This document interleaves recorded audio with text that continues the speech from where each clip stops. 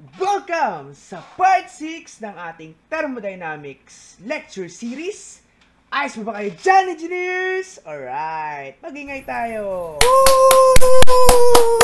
Alright, okay. So, kayo mga kaibigan, ayos na ba kayo, ha? Ayan, ikaw, behave ka lang, ha? Ayan, behave ka lang, ha? Okay? So, ikaw naman, kamusta ka naman, Pam? Okay? So, pag may maingay, mamaya, ito yon si Pam. Okay? So, wag nyo na lang siya papansinin. Alright! Okay! So, sige. Start na tayo ng ating Thermodynamics lecture. So, ano po bang topic yung meron tayo ngayon? Let's go! Let's do this. So, we have the ideal gas law or the perfect gas law. Okay. Ideal gas is defined as one in which all collisions between atoms or molecules are perfectly elastic and there are no intermolecular force attractive forces. Ideal gases are gases whose compressibility factor is equal or very near to 1.0. So pag sinabi nating pag-aaralan pa natin to sa dynamics, pag sinabi nating perfectly elastic collision, yung mga molecules kapag sila ay nag-collide, hindi sila nagtatagal, hindi sila nag-i-stick together. No. So, ang nangyayari, pag nag-collide sila, maghihiwalay agad sila. Ayun, di ba? Parang pinagtagpo, ngunit pinaghiwalay ulit. Pinaghiwalay ulit. Oh my God! Ayun. So, pinagtagpo, ngunit pinaghiwalay ulit. Yun po yung perfectly elastic collision. Okay? So, dito meron tayong tatlong formulas na present si ideal gas law.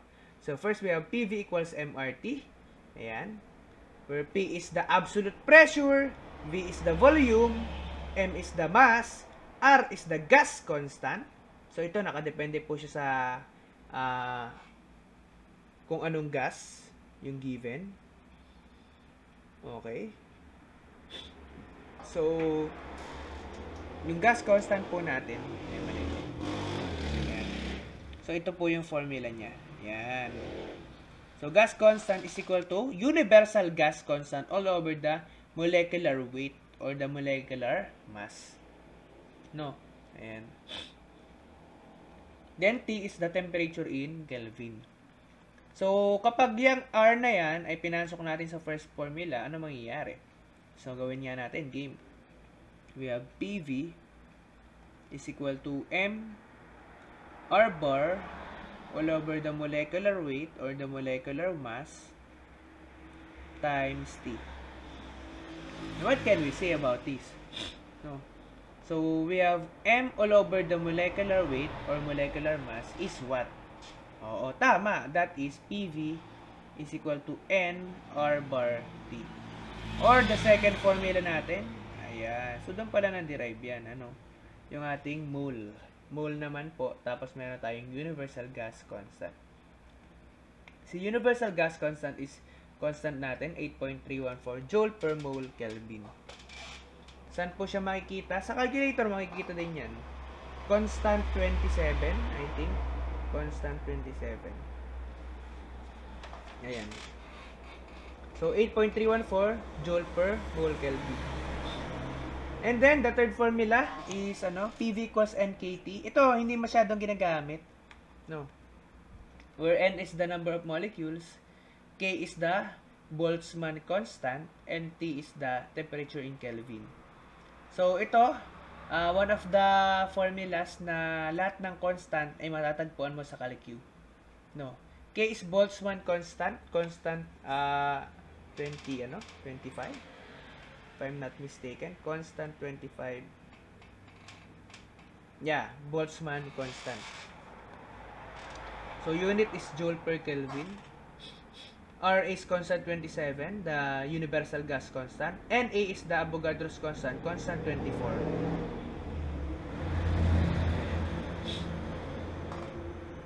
Okay. So, ayan po yung mga, kailangan nating tandaan So, yung dalawang unang formula, yung MRT tsaka NRT, ito yung mas ginagamit kumpara dito sa pangatlo. Mga gas constant na kailangan natin tandaan, ito, si 8.314 Joule per mole Kelvin. Check na check. Lagi po dapat natin tanda. Then we have BTU per pound mole, Rankine, 1.9859. Okay? Kailangan din sa ulo. And isa pang kailangan natin sa ulo is madalas din lumalabas is 0.0821 liter atmosphere per mole Kelvin. Okay? Ayan. So, pwede kayong gumawa ng mga mnemonics nyo para mas tandaan natin yung mga constant na yan. Okay. So, next tayo. Next. Ayan. So, punta tayo sa relationship between CP, CV, K, and R. CP is the specific heat at constant pressure. So, CV is specific heat at constant volume. K is the specific gas ratio. And R is the gas constant. Okay? So, as we can see, ayan, tatandaan lang natin ang ating R in terms of CP and CV is just the difference between the CP and CV. Tandaan nyo lang, mas malaki lagi si CP kay CV. And then, since K is specific gas ratio, it is the ratio between CP and CV. Ayan. So, ako, hindi ko na sinasolo yung dalawang formulang to. Itong R over K minus 1 at saka yung KR over K minus 1. Ito lang yung sinasaulo kong dalawa. Yan. Kasi kapag alam ko tong una at yung pangalawa, matik, alam ko tong third and fourth formula. Okay? So, gagawin ko lang, edi substitute ko lang. Maalin, pag ang kailangan ko yung CV, edi yung CP kunin ko, KCV, tapos ipasok ko dito. Yun na yun. Hindi ko na kailangang i-manipulate. Okay? Same with the other unknown. No? Pag kailangan ko naman si CV, edi kunin ko si kailangan ko si CP, edi kunin ko si CV, CP over K, then pasok dito sa kabila. Hindi ko na kailangan saulohin itong dalawang formulang to. So, I suggest, eliminate this formula sa kailangan yung tandaan. Para, mabawasan yung kailangan nating saulohin. Note! K is equal to 1.67 for monatomic gases, 1.34 triatomic, 1.42 for diatomic. Ito naman is hindi naman natin kailangan talagang hindi masyadong nagagamit solving, just for objective type questions, pwedeng lumabas. Okay? So, familiarize yourself. Next. Yan. So, ito yung concept na, una nating nadaanan sa ating part 5 ng lecture natin. So, the internal energy, enthalpy, and entropy of an ideal gases. So, dito nilagay na natin yung mga formula sa kailangan natin tandaan. Sabi natin, internal energy is equal to mCV delta T. And that's why, nilagay ko dun sa ating internal energy, ang ginagamit niya is the constant volume. So, yun. So, in integral form, that is mCV dt from T1 to T2. Integral of mCV dt from T1 to T2. Then we have delta H, mCP delta T. So, that's integral of mCP dt from T1 to T2. So, tatandaan, enthalpy is constant pressure process. Internal energy is constant volume. So, madadaanan din natin yan sa mga, sa mga processes, sa mga thermodynamic processes. And then, last, we have the entropy. Change in entropy is equal to mc ln T2 over T1. Okay?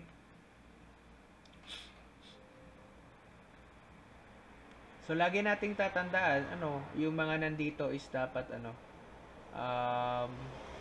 absolute temperature. Sir, ano to? Anong sito?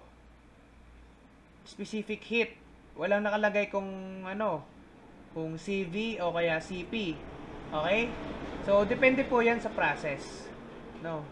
Mamaya, sa next video lectures natin, ando na yung mga processes. It can be isobaric, no, isothermal, isometric.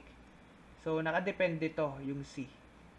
So, kapag constant pressure yung process, dito yung MCP ln T2 over T1. Kapag constant volume yung process, ito ay MCV ln T2 over T1. Ganun lang po. No? Okay, so with that, try na natin mag-solve ng ating mga questions. Okay, for number 16, determine the average CP value in kilojoule per kilogram Kelvin of a gas in if 522 kilojoule of heat is necessary to raise the temperature. Ano yun? Mangingay. To raise the temperature from 300 Kelvin to 800 Kelvin, making the pressure constant. Okay? So, pasaway yung mga dumadaan dito mga sasakyan. Okay. So, dapat wala yung degree. Edit ko lang kasi absolute temperature yun. Okay. Hinahanap natin si CP. Okay. Tapos sabi dito, pressure is constant. Ibig sabihin, this is a constant pressure process. Okay. And with that, binigay yung ating 522 kilojoule of heat. Sabi natin, ano po ba yung heat na involved kapag constant pressure process? Ano yung energy? Diba? So, tandaan sa ating formula, kapag constant pressure, CP, ang involved is si delta H. Or si change in enthalpy. So, delta H is M CP delta T. Or T2 minus T1. Alright. Ganun lang pala kasimple, sir. Oo. Easy lang tayo. Okay, game! Sabi dito, 522 kilojoule of heat is necessary to raise the temperature. So, ito na yung change in energy. Okay? Or what we call the enthalpy. So, we use 522 kilojoule. So, pag pinindot natin ito mamaya, nakakilo Then, mass. Sir, walang mass na binigay. Paano yan, sir? Walang mass na binigay. So, pag walang mass na binigay, we assume na value of 1 kilogram. Tatandaan nyo pag walang mass, pwede tayo mag-assume na 1 kilogram. Okay. Sir, okay lang ba yun? Assuming tayo. Okay lang yun, guys.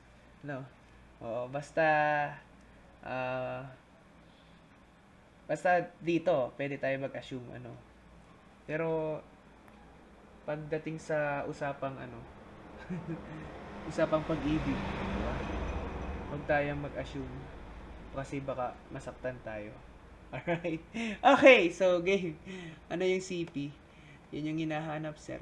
Then, delta T, we have T2 minus T1. We have 800 minus 300. Alright! So, pindot lang. Easy lang to sa atin. 522 kilojoule equals 1 times CP times X. 800 minus 300. Shipsog equals yan. 1044.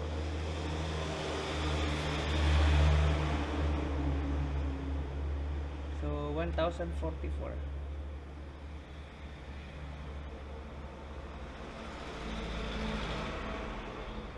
Or, di ba? Ano bang CP?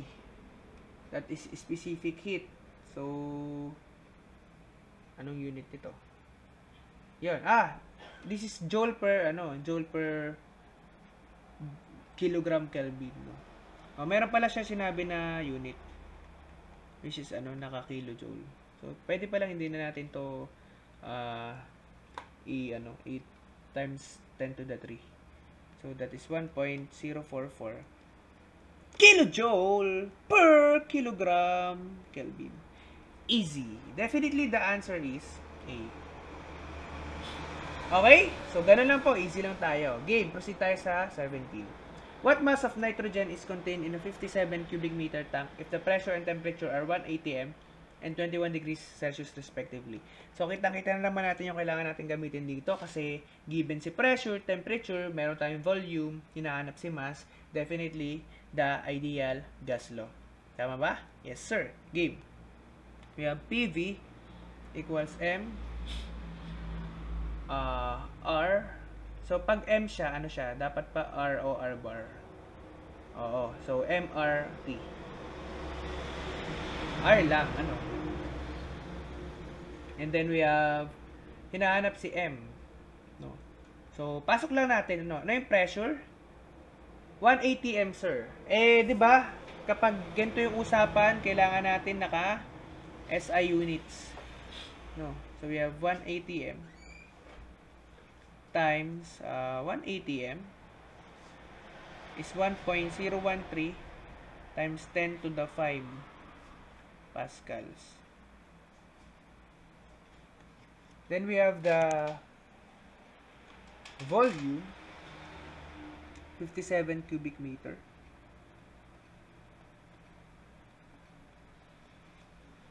We have the mass, yun yung hinahanap. And we have the gas constant. So, gas constant is, R bar all over molecular mass or molecular weight. So, this time, ano yung R bar natin? We have 8.314 joule per gram Kelvin. Gram mole, no? Gram mole Kelvin. So, ano lang natin?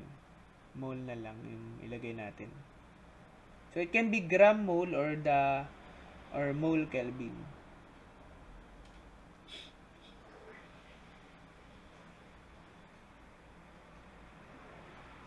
Then, we have the molecular mass. Sabi dito, nitrogen, ano? Okay? So, tatandaan natin, nitrogen is what? So, kung chemistry, di ba? Nitrogen ay hindi po sila nakakaalis ng mag-isa, di ba? Hindi sila pwedeng lumabas ng mag-isa. Dapat sila ay may kasama. So, kung may kasama sila, dapat si nitrogen, dalawa. Pag nitrogen gas, dalawa po siya. Ang tawag sa kanya is diatomic element. So, dapat alam natin yung mga diatomic element. Ano? Hydrogen, nitrogen, oxygen. Yan. So, yung mga ganun daw. Mga di ba? Okay? So, hydrogen, nitrogen, oxygen, iodine. Ayan. Okay? So, mga diatomic elements po yan. And then, we have the molecular mass. So, sabi natin, diatomic siya. Definitely, dalawa. So, 2 times. Ano po ba yung molecular mass ng ating nitrogen? So, alam naman natin, by approximation, pang ilan bang nitrogen? We have hydrogen, helium, lithium, beryllium, boron, carbon, nitrogen, pang 7. And by approximation, that is the atomic number, times 2, yun po yung ating atomic mass or the molecular mass. So, we have 14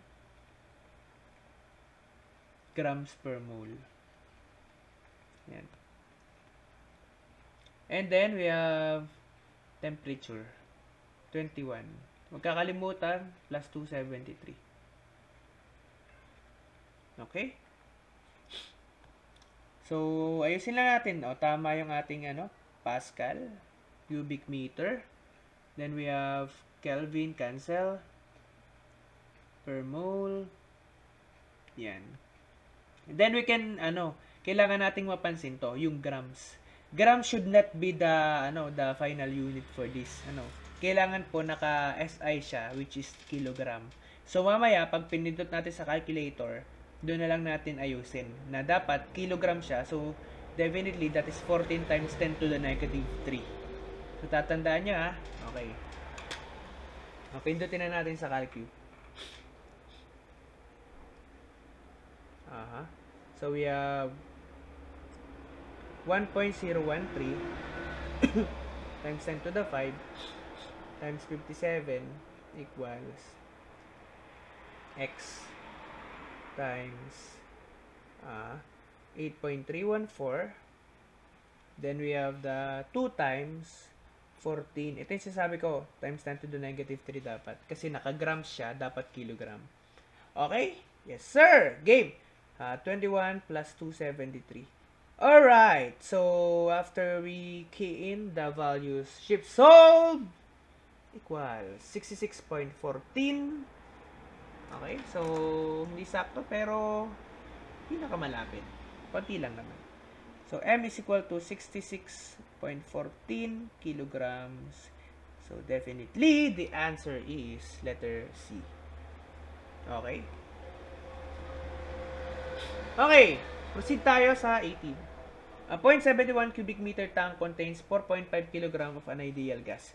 The gas has molecular weight of 44 and is at 21 degrees Celsius. What is the pressure of the gas? Again, this is again PV equals MRT lang din po. Wala pong pinag-iba. Yun din yung gagamitin nating formula. We have PV MRT. Alright, game. Pasok. Pressure. Yun yung tinatanong. In kilopascals, yung gusto nila. So, dapat puro SI unit tayo. Volume is 0.71. Mass is wala, sir. Pero meron tayong wala ba? Meron pala. 4.5 kilograms. Inassume na wala agad eh. Alright, R. Ito yung wala. Pero alam natin that is R bar all over molecular weight. So, R bar 8.314 joule per mole Kelvin. All over 44 grams per mole. Again, yan po yung unit ni molecular weight. Grams per mole. Then we have 21 plus 273. Okay, let's go. Pindutin natin. Game.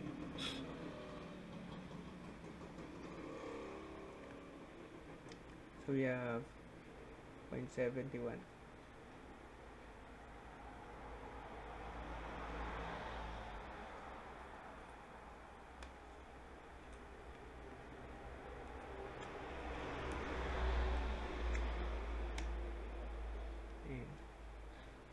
Hirap po ngayon Okay, so we have 8.314. Ito. Huwag nyo kakalimutan i-44 times 10 to the negative 3. Then we have 21 plus 273. Chip solve. We have! Ayan, sir. Nakakilo daw. Gusto niya nakakilo. Hey. Ayaw. Yan. We have 352.09. 352.09 kilopascals. Okay, meron tayo niyan? Meron tayo niyan? Yes, sir. Letter B. Okay. Alright. Let's proceed to the gas laws. So, nauna na yung ideal gas law or the perfect gas law. So, here we have the Boyle's law. In a confined gas, if the absolute temperature is held constant, the volume is inversely proportional to the absolute pressure. Take note, pag Boyle's law, temperature. So, tandaan nyo lang, boil, di ba? Boil, parang bumubulak. Mainit, di temperature. Alright. Ayan. So, ang tandaan nyo yung constant, so, absolute temperature is constant. And therefore, so, P1 V1 equals P2 V2. Sir, paano ba yan na matatandaan at paano yan na-derive? Kailangan alam natin kung saan na-derive. At napakadali lang po, ang derivation yan ay sa PB is equal to MRT. Ganun lang pala kasimple, sir. Yes. Diyan po lahat na-derive. So, anong gagawin natin? So, ang gagawin natin, since constant po yung ating temperature, lahat ng nasa right side, constant. Lahat nasa left side, yun yung variables. So, in this case, PB equals MRT. Si temperature ay constant. So, hayaan na natin siya dyan. So, ano mangyayari? Constant lahat yung nasa right side. We can say that is PV is equal to K. And pupunta na tayo dito sa ating equation. P1 V1 is equal to P2 V2. Okay? Ganun lang po kasimple. Next, Charles' Law. Pag Charles' Law, sino naman po ang constant? Sabi dyan, pressure is held constant. Yan. At kung si pressure yung constant, pag inayos natin yung ating equation, si pressure ililipat natin sa kabilang side kasama ni MR. Kasi sa MR, lagi yan constant, no? So, ano mangyayari? Ganito. Nilipat natin sa kabilang side yung pressure, tsaka yung temperature naman, hindi na siya constant, ilipat natin sa left side. So, pag ginawa natin yan, ayan, si temperature lipat dito. So, ano mangyayari, sir? V over T is equal to MR all over P. And this part is constant. So, V over T is equal to K, and that's why, ito na yan. V1 over T1 equals V2 over T2. Easy. The third one is the Gay-Lussac law. Ano naman daw yung constant? The volume. So, paano ito lumabas? Dito ulit tayo pupunta sa ideal gas law. So, kung volume yung constant, ilipat natin sa right side. So, makakasama na naman siya si MR. MR over V. Tapos, yung temperature naman, baba naman sa kabila, sa left side. Okay, game. Try natin, ha. So, pressure, tapos bumaba yung temperature sa denominator. Then, ang natira sa right side ay MR, and yung lumipat na V. And we all know MR over V is also constant. Therefore, we have, ito na, P1 over T1 equals P2 over T2. So, mahalaga na alam nyo pinanggalingan nila. Alright? Para mas madali natin silang matandaan. So, pag ganito kasi yung sinaulo natin, ay medyo, malilito din tayo. Although, masaulo mo siya, kung hindi mo alam siya kung saan ang galing, yari ka pa rin. Game. Ito pinagsama-sama na nila, no? The general gas law or the combined Charles and Boyle's law. Each one of these laws states how quantity varies with another if the third quantity remains unchanged. But if the three quantities change simultaneously, it's necessary to combine these laws in order to determine the final conditions of the gas. So, paano na yan nakuha, sir? Ganun ulit. So, balik tayo. PV equals MRT. Sabi natin, walang constant sa PV at T. Yung nangyari ay PV all over T is equal to MR. And that MR is the only constant. So, we can say that is K. Ayan, dyan na naman ang galing yan. P1 V1 over T1 equals P2 V2 over T2. And take note sa paggamit ng ating mga gas laws formula. Take note the pressure and temperature must always be absolute value. Ayan. Okay? Next. Avogadro's law. Ito naman, hindi masyado siyang ginagamit sa computation. Sabi lang dito, at equal volume, at the same temperature and pressure conditions, the gases contain the same number of molecules. Ayan. So, ratio ng masses is equal to ratio ng molecular weights. Or can be the ratio of the gas constants equal to the ratio of molecular weights. Okay? So, yun lang po, kailangan na nating tandaan yung mga formulas, and to easily memorize those formulas, kailangan natin ng foundation kung saan siya nanggaling. Alright, game 19. A volume of 450 cubic centimeter of air is measured at a pressure of 740 millimeters of mercury absolute and a temperature of 20 degrees Celsius. What is the volume in cubic centimeter at 760 millimeters of mercury absolute and 0 degrees Celsius? So, dito, binigay volume, pressure, and temperature. Pressure, temperature. Okay, so tatlo pala yung binigay. No? And definitely, kung tatlo yung binigay, walang constant, no? And easy lang. Anong gagamitin? Okay, the combined gas law. So, here we have P1 V1 over T1 equals P2 V2 over T2. Okay, pasok natin ha. Dapat mga absolute value yan. Okay, una, pressure 1. Ayun sir, 740 mmHg absolute. Wala nang problema, naka-absolute. Game. 740 mmHg. V1 450 cubic centimeter. Sir, kailangan pa ba nating i-SI yan? Depende kasi. Ito kasi more on ratio. So, kung more on ratio siya, magkakancel lang din yung mga units na yun pagdating sa huli. So, tingnan muna natin, para mas makakita natin. Then, temperature is 20. Guys, huwag nyo kakalimutan magdagdag ng 273 dyan. Kasi, naka-absolute yan dapat. Next. P2. Anong P2 natin? 760 mmHg. V2. Ay! V2. Wala, sir. Yun yung hinahanap. Temperature 2, 0. Plus 273. Ayan. Yan yung matik na kitang-kita mo dapat mag 273 ka. Kasi 0 yan eh. Mag-undefined yan. So, game. V2 na tayo. Hanapin natin si V2. Game. So, we have 740 450 20 plus 270 equals 760 x 273. Ship sold equals 408.25. Meron ba tayo niyan? So, we have 408.25 cubic centimeter. Alright, letter A. Easy lang tayo. Okay? Yes, sir. So, next problem na tayo. 20. An air bubble rises from the bottom of a well where the temperature is at 25 degrees Celsius to the surface where the temperature is 27 degrees Celsius. So, mula sa maliit na bula, tumaas siya sa sa surface ng tubig na nasa well.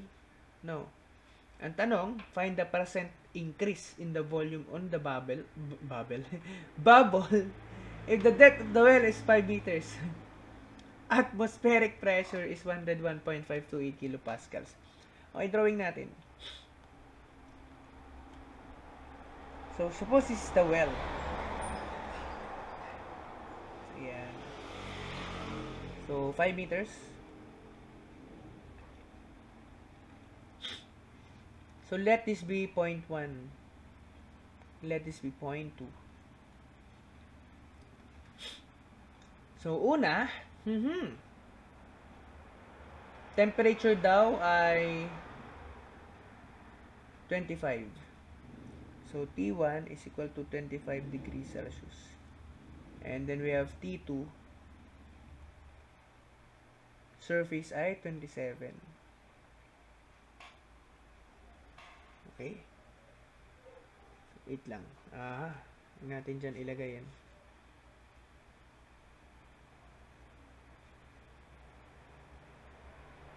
Bura. Oh, nabura pati yun.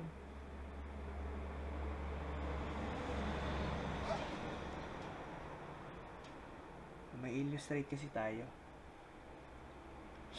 So, T2 is equal to 27 degrees Celsius.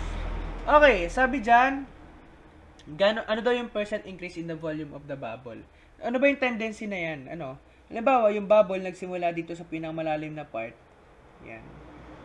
Ano meron sa pressure sa malalim na part? Mataas o mababa? Definitely, mataas. So, kung mataas yan, and air is compressible, ang tendency niyan, makompress yan. Ibig sabihin, maliit lang yung air bubble na yan sa simula. And then, habang tumataas yan, mapapansin mo na, lumalaki yung bubble. Yan. So, ang tanong, gaano kalaki daw yung, percent na inilaki ng bubble kumpara dun sa 0.1, no? Okay. Ano pa bang kailangan nating tandaan? Meron tayong temperature. Yun, may pressure dito sa surface. So, kung atmospheric pressure is 101.528 kilopascals, ito din yung pressure at 0.2. So, P2, 101.528 kilopascals. Okay, ano pa ba?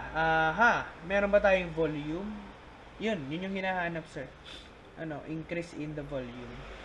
So, ibig sabihin, may V1, may V2. Kaya nga lang, ang mangyayari is the relationship between V2 and V1. Yun yung makukuha natin. V2 in terms of V1. Kasi hinahanap dito is the percent increase. Okay. Ang problema sa atin, wala pa tayong P1. Yan. Sir, paano yung P1 dyan? Take note, asan yung point 1? Nandito sa ilalim, sir. So, kung meron tayo dito sa ilalim, ibig sabihin may pressure siya na natatanggap due to the water, due to the fluid. And at the same time, may pressure din siya na natatanggap dito sa ating atmospheric pressure. So, definitely, P1 is just the sum of our atmospheric pressure and our pressure due to the fluid. Or ano yon? That is the gauge pressure, or the formula for gauge pressure is rho GH, where H is the depth. Okay, so pag inayos natin yan, we have 101.528 kilopascals plus density. Ano yung density ng water? We have 1,000 kilogram per cubic meter. Then we have 9.81 meters per second square. Then we have H, the depth, 5 meters. Ayan.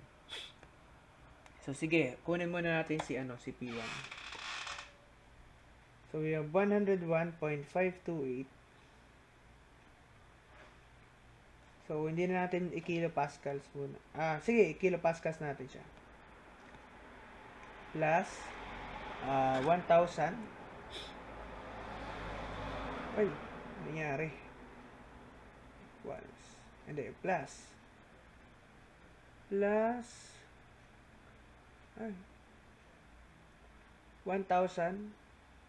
times 9.81 times 5 equals, yan.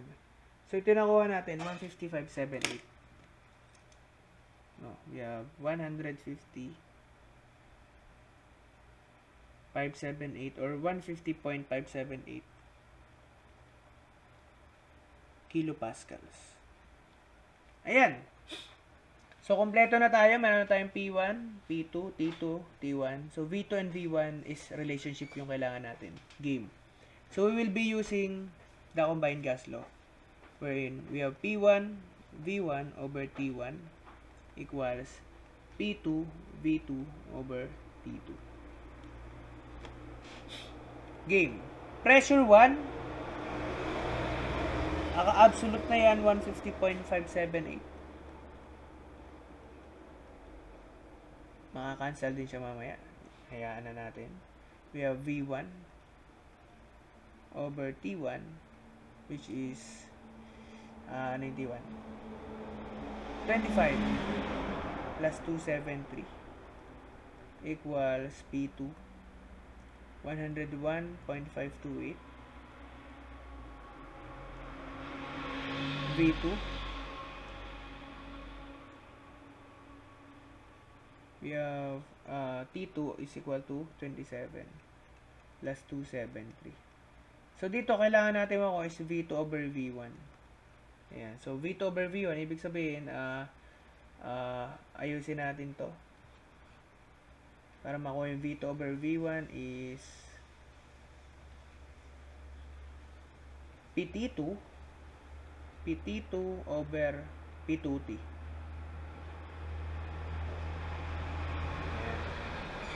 So, okay, ayusin natin. Ito, pwede natin siya pindutin dito. Kunin lang natin yung ratio ng V2 at V1. So, pag pinindot natin siya sa calculator, we have P1. What is P1? 150.578.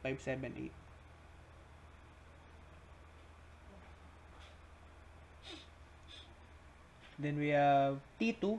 T2 is what? 27 plus 273.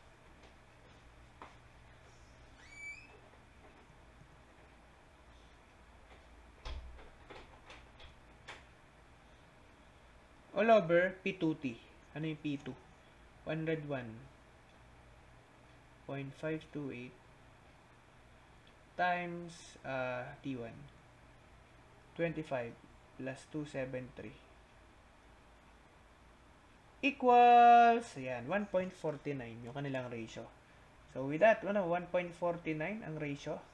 So, as we can see, ang tinatanong is the percent increase in the volume of the bubble. Ibig sabihin, pwede natin sabihin, V2 is equal to 1.49 V1. And kitang-kita na natin yung sagot. We have 49. Or we can say that we have 49% increase. Or the correct answer is letter B. Yan. Okay. So, kung gusto niyo yung exact na na solution para mahanap niyan, just V2 minus V1 all over V1 times 100. Makukuha niyo yung 49.3%, no? So, V2 minus V1 all over V1 times 100. Okay? Pero by simply inspection, makikita mo na naman 0.49 yung nadagdag or 49%. Alright? Okay, so that's all for our part 6 ng ating thermodynamic lecture series. And again, thank you future engineers, and kita-kita tayo sa ating part 7. Bye-bye. Alright. Bam!